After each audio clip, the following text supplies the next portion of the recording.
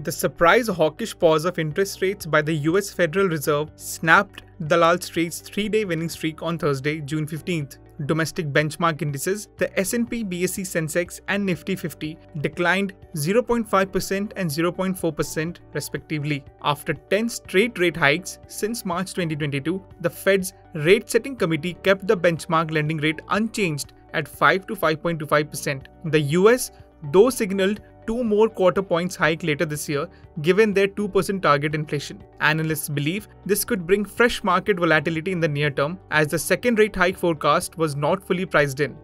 In terms of volatility, we believe that there could be near-term volatility in Indian markets, especially on the back of the rally we've seen of late in the last 2 odd months. This volatility can be easily navigated because there would not be any liquidity pressure from global markets.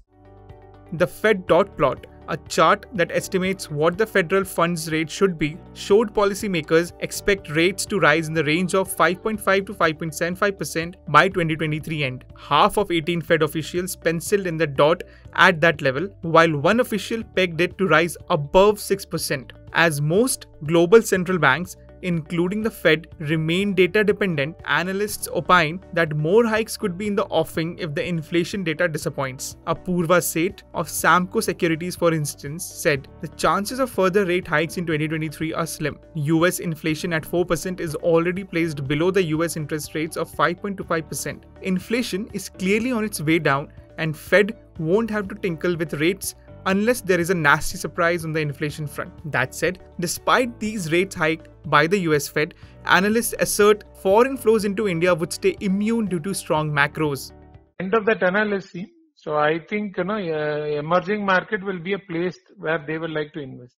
India is still attractive for anyone to invest.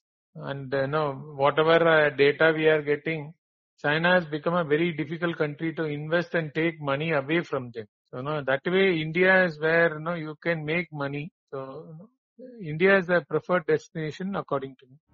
Overall, though analysts expect equities to experience some volatility in the near term, strong macros are likely to favor in the long term. Today, on June 16, global cues, foreign flows, and crude oil prices will continue to guide markets.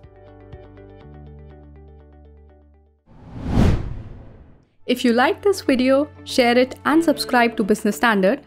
For more news, views and insights, log on to www.business-standard.com. Do also follow us on YouTube, Twitter, Facebook, Instagram, Telegram and LinkedIn. She's working her way to the corner office. Business Standard.